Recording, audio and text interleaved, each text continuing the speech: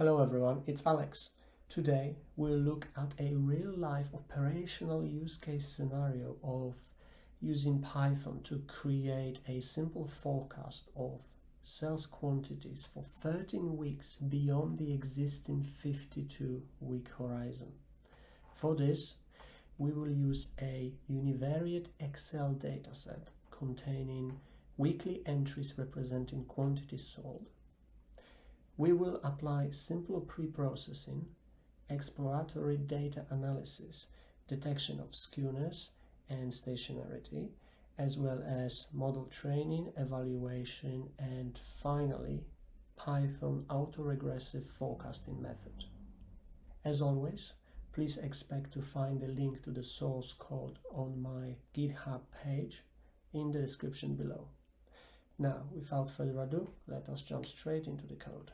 As always, we begin by importing the necessary libraries. We will need the following: pandas for handling data in general, matplotlib to create visualizations, and numpy for mathematical operations. Then, from stats models, we will import AR model to enable us autoregressive modeling in general. From sklearn metrics, we will import the mean absolute error, squared error, and R-squared score, all of which are commonly used in regression analysis to assess the performance of machine learning model. Next, we will also need the addValue function from statsmodels.statTools for the ADF test itself. Then we will require the skew function from scipy.stats for computing skewness, and finally the tabulate function from the tabulate library for tabulate formatting. The code begins by reading the file path specified to an Excel file containing sales quantities data and loads it into a pandas data frame called sales data.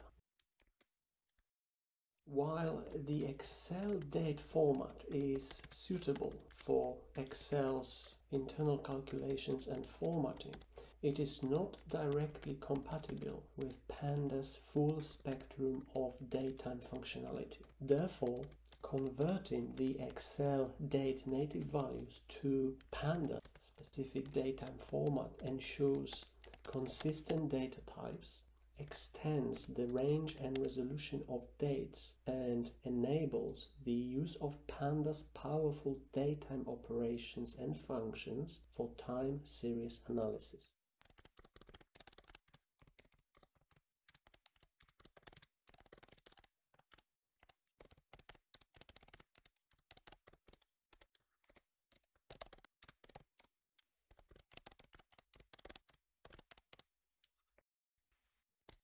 In this step of the code, we set the frequency of the data frame index to weekly, in our specific example, starting on Mondays. By setting the index to a weekly frequency, we establish a consistent time interval for our data. This ensures that all observations in the dataset align with the same regular time intervals, allowing for consistent time-based calculations and operations. Weekly frequency is a very common level of temporal aggregation for many business and economic time series related data sources. It allows to capture weekly patterns, trends, and seasonality in data when analyzing things like sales, customer behavior, inventory analysis, or any other time-dependent variables that might exhibit weekly patterns and or fluctuations. In this section of the code, we create a histogram plot of the sales column using matplotlib library. The resulting plot shows the distribution of sales data values, helping visually assess skewness and symmetry of the data distribution prior to any further analysis.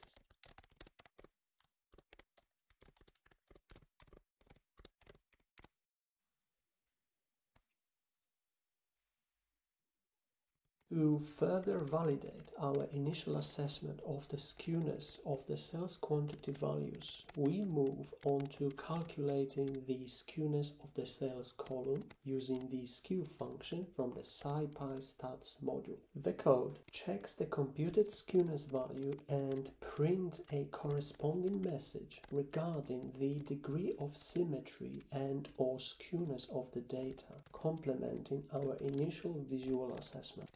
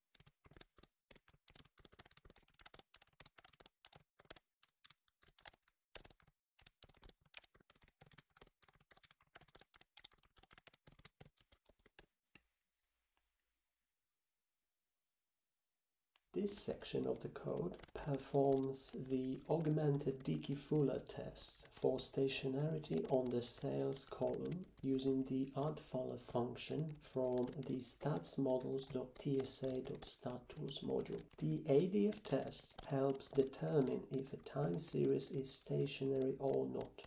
Our code then prints the result of the ADF test, including the ADF statistic, p-value, number of observations, and critical values. The results are displayed in a formatted table using the tabulate function from the tabulate module. Next, the code interprets the ADF result by comparing the ADF statistic with the critical value at a 5% significance level. Based on the result of the comparison, a corresponding message is then printed regarding the stationarity or non-stationarity, as the case might be, of the data.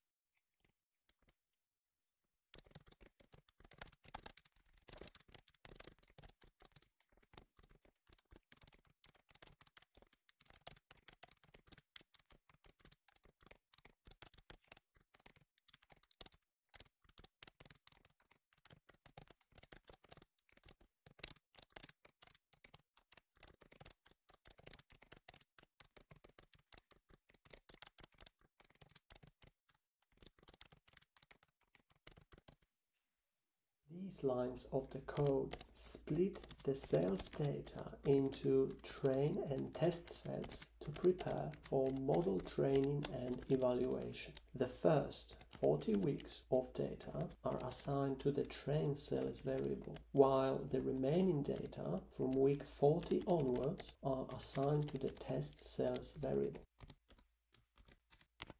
This part of the code iterates over a range of lag values and fits an autoregressive model using the Autoreg class from the statsmodels.tsa.ar model module.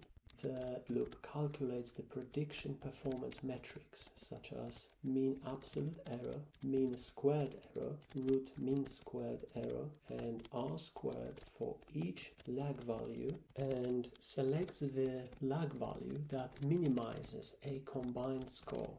The best lag value found is then stored in the variable called best_lags. The code then prints the auto-detected optimal parameter of lags for the given dataset. This value represents the number of lag terms used as predictors in the AR model.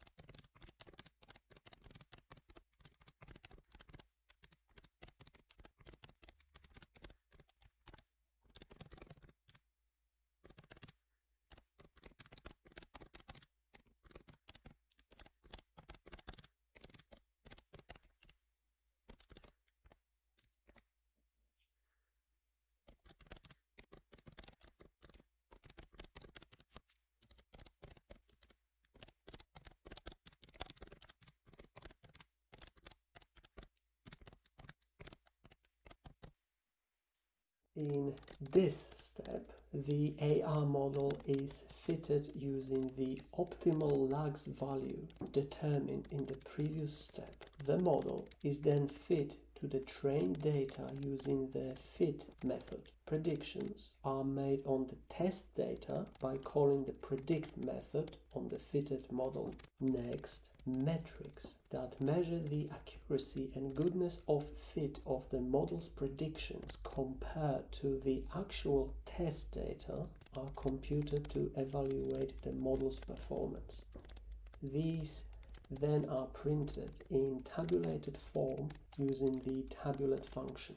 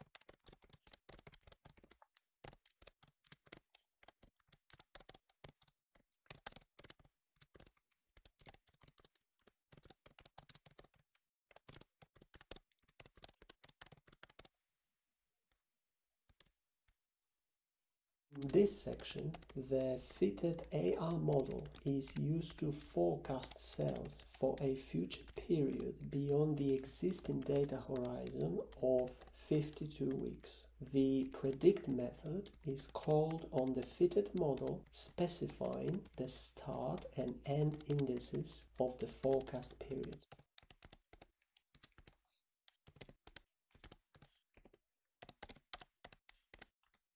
This final section of the code creates a figure with two subplots to visualize the actual sales quantities, train and test datasets, and forecasted sales quantities.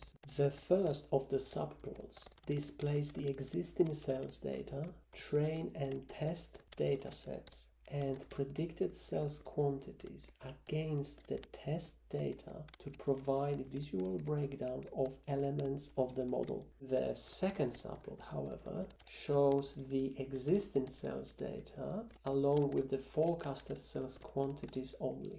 In everyday scenario, the plot 2 is the one that would be shared with stakeholders and or used in a presentation. As always, we use various formatting options such as access labels, titles, legend, and grid lines to enhance the clarity and interpretability of the plots. Overall, our code performed data pre-processing, exploratory data analysis, stationarity testing, model training, evaluation, planning, and finally forecasting. It provided insights into the data's distribution, skewness, stationarity, model performance, and finally visualization of the sales data and forecasted values.